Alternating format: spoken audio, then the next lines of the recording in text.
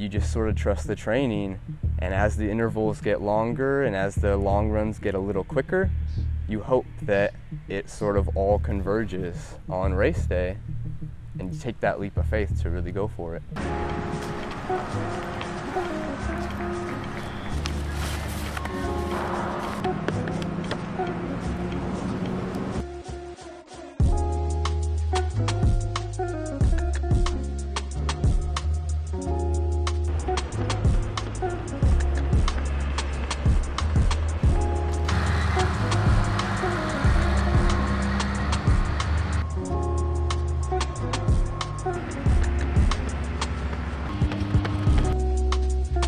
So my name is Jalteco. I'm training for the New York City Marathon. It'll be my third marathon and first world major. We're about 11 weeks out, so I'm sort of starting to get into the marathon specific training, and we're sort of documenting the journey on that build up here. So in high school I ran 2 seasons of track and 2 summers of cross country. I only ever achieved like pretty average results. I had a lot of talent, but I never gave myself a real chance to compete at the next level. So graduate, fast forward 8 years, not really running in between. I find myself working at Pentel, working with the SRLA organization, helping them sort of work up to running the LA Marathon. And I attend one of their events and am completely inspired. Like, it's pretty amazing to see like a 7th grader and all these thousands of students striving for this huge goal to run a marathon.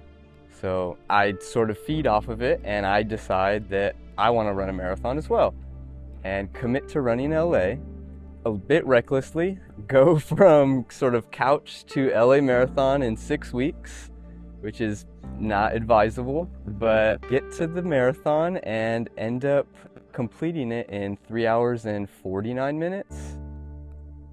But it wasn't about the time. It was extraordinary. Like, I felt so alive.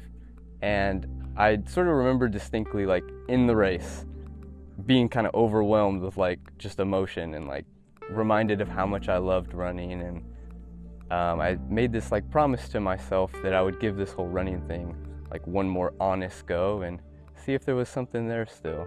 I was sort of looking for a goal to challenge myself and discovered that New York City Marathon has a time qualifier. So I trained for it and ended up qualifying for the New York City Marathon in my first attempt. From there I was like, okay, that was like sort of my first indicator, like I think there's something still here, like, and I loved doing it. So by the time LA 2024 marathon comes around, I'm in the elite start, which is surreal that I've gotten here in the last year, but also like really validating. It's a night and day feeling. Like, I feel so much more prepared, still nervous, but like really excited to see like what I'm capable of now, like a year later. The race goes really well, and I end up completing the marathon in 2 hours 48 minutes, 61 minutes faster than the previous year. That was good for 40th overall.